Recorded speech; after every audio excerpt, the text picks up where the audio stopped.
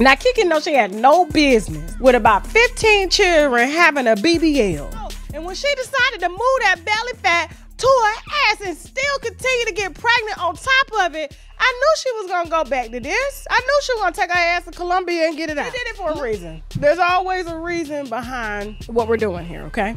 She got enough kids to fill her children's ministry at her church that she started. And she couldn't be no pastor of a church with a BBL, unlike how Jamal Bryant like him around here. So you already gorgeous, so what do you have to prove? You already beautiful, so why does it have to be that enticing? We can't hear nothing that you saying that God say for looking at your shape. And anytime you got on a dress that when you turn around, I can see the very cup of your butt. The way your butt is shaped, I can see the crease between your tail and your imprint of your dress. Something is wrong with your spirit, or you didn't have no mirrors when you left home. Somebody said, what does it got to do with faith? Everything. Because the Bible said, the Bible said, aroused by faith, you refuse for people to look at you and think you are a slut instead of an evangelist. You refuse for anybody to get your identification mixed up because of the way I look. And I don't care what nobody said. Well, you know what? It ain't what you wear, it's what's in your heart. But what's in your heart is testifying. The way you look testifies of what's in your heart. I'm sorry. I'm sorry. It does. Out of that same heart, it testifies of your dedication to God. It testifies of the fact that I refuse for anybody to look at me. Because the bottom line of it is my testimony should be something that I tell, not what people still see. I just said something right there. And you don't have to tap that screen on me today. I don't need no help today. I love to look beautiful. But there's a time and a place for it all. And Sunday morning service is not a time for you to show us your nipples in your titties. That's not the time to do it. And I got to give it to you plain talk because you don't understand nothing else. That's not the time. Where is your bra? How are you coming to church on a Sunday morning to worship God and you have no bra on? I'm not getting this.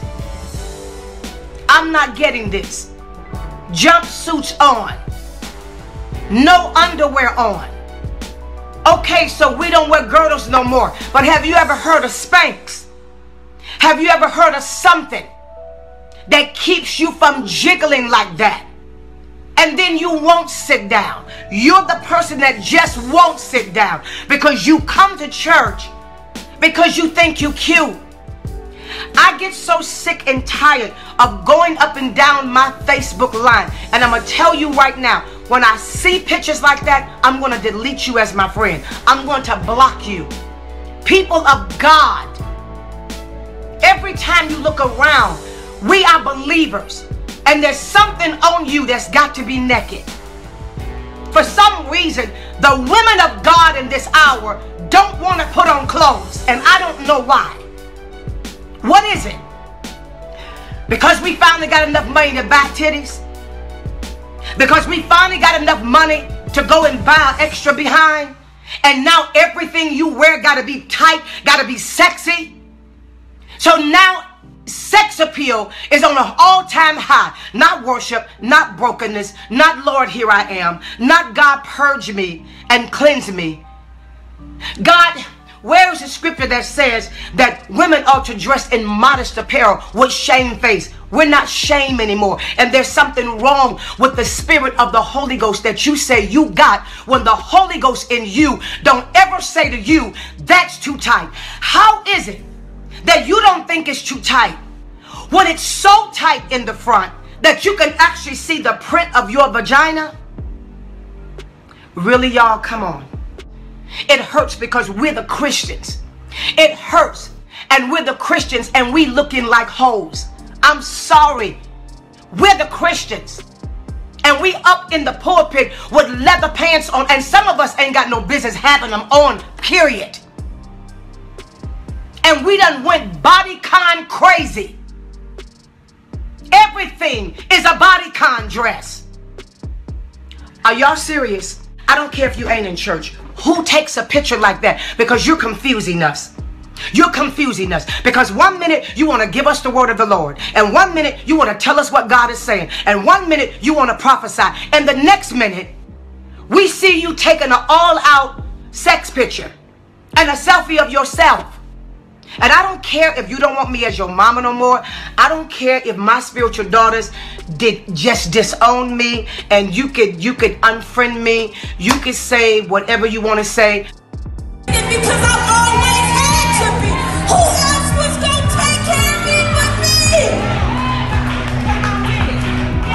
And so when you have that spirit, you tend to treat God the same way. Oh, okay. And this is extremely nuanced, particularly in the Black community, more specifically in the Black religious and Christian community. So in the Black community, there's always been a conversation about women and our bodies causing men to stumble.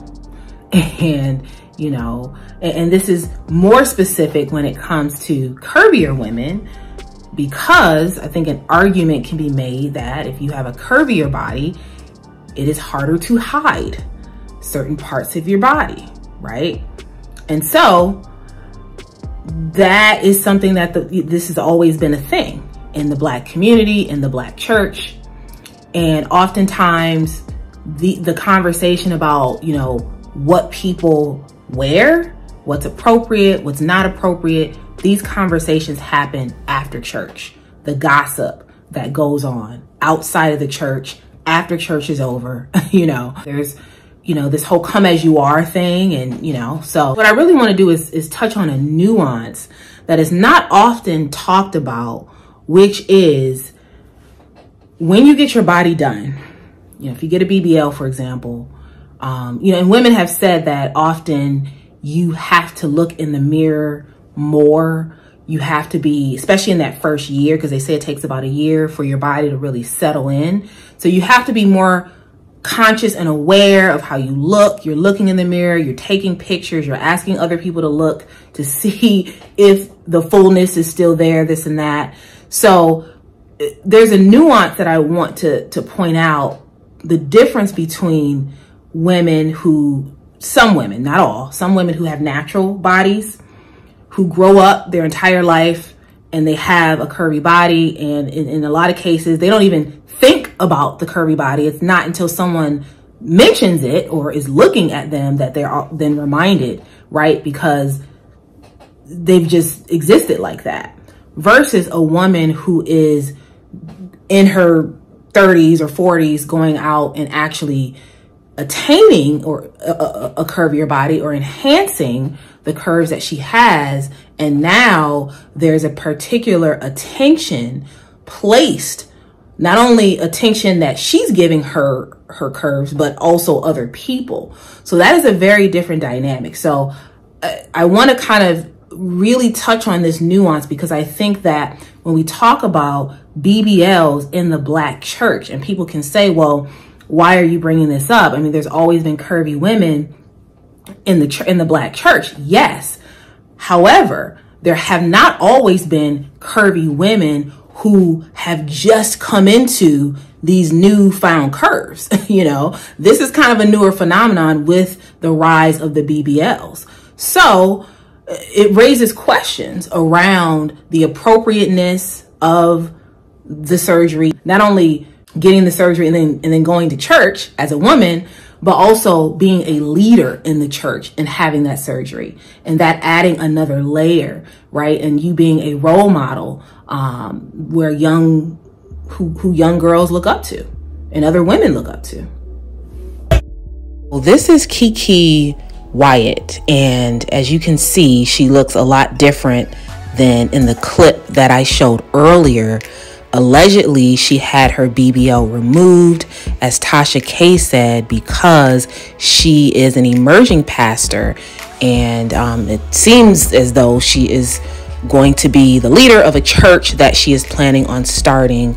So stay tuned for part 2, where I will go into even more depth on this topic. And if you are interested in learning more about Black women and our bodies, check out my body privilege video, which I made some months ago. So like, share, and subscribe. Click the links in the description box. Join the Black and Invisible YouTube membership group.